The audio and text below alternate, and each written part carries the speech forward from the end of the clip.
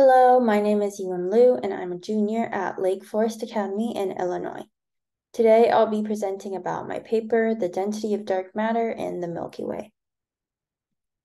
Dark matter. The name itself indicates how little we know about it, because it's very weakly interacting, meaning it does not emit, absorb, or reflect light. We cannot detect it using traditional methods. However, we do know it exists with the help of the works of two distinguished scientists. First, Swiss astronomer Zwicky, using the virial theorem to calculate gravitational mass, noticed that the gravitational mass of a particular galaxy was much greater than its corresponding luminous mass. This meant that the galaxy was moving way too fast for the amount of matter the luminous mass suggested there was. And Zwicky's conclusion was the existence of a non-baryonic particle that he named Dunkel Materie, or dark matter. On the other hand, the principle of rotational velocity suggests that the farther something is from the galactic center, the less velocity it has. Thus, the graph should look like the line labeled disk in this graph. But when observing the galaxy NGC 3198, Vera Rubin noticed the discrepancy between the actual graph, which is the line on top, and the supposed disk line. This was the foundation for what we know today as the dark matter halo, a spherical halo of dark matter at the edges of galaxies. And in my study, we're going to investigate the density of dark matter in our galaxy, the Milky Way. To begin, we first use 5 dark matter profiles presented here in the functions rho of r, with r being the radius or distance to the galactic center.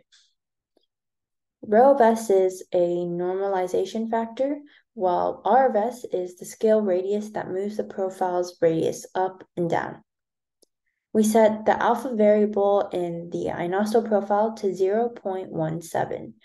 But because the ionostal profile sometimes causes steeper values at the cusp, we also add another ionostal profile called ionosto B with a smaller alpha variable of 0.11. And using the listed data here, we can isolate the rho of s variable as a function of r of s, and subsequently the value of r of s. Of course, this is all coded with a computer program, which will also give us a graph that we'll see in the next slide. I also performed the same procedure using updated data values from more recent observations. And these are the resulting graphs from the dark matter profile program. This graph is the same as one of the reference articles that I used, and as you can see, the graph here compiled through my previously described procedure is almost exactly the same. And we also discovered that the isothermal profile is not compatible with the updated values and therefore did not graph it, as you can see in this final third graph. Next, we used rotational velocity data from 3 components of the galaxy: the bulge, the disk, and the dark matter halo. There's also a 4th component, which is the black hole at the galactic center, but because it has little effect beyond the immediate vicinity of the galactic center, we disregarded it.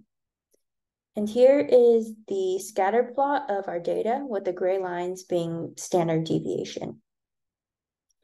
Using mathematical equations for each of the components, we manually altered the parameters to best fit the given graph or the given scatter plot, and these are our resulting scale radii and normalization constant values for each component and the compiled graph.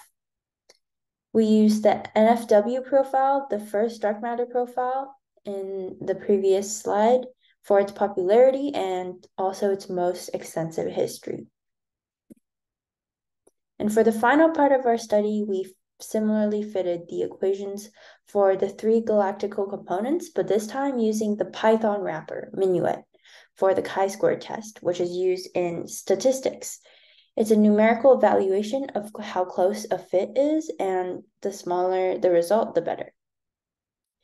By increments of 0.1, we implemented the same program for each rho value, with the chi-square test being the smallest when rho was equal to 0.5 with chi-squared being 39.28 as shown here in the table. And also here in the graph at right, the closest fit is when rho is equal to 0.5. And finally, we included rho as a parameter so the computer would do the incrementing for us. This time we also added the Inosto and Burkert profiles to test, returning with the values shown here in the table and very, very closely fitted rotational velocity graphs here. As you can see, the NFW dark matter profile is still the closest fit with the smallest chi-squared value. And for our final result, the density of dark matter in the Milky Way, at least using the NFW profile, was 0.532 giga-electron volts per cube centimeters. These are my references, and thank you for listening.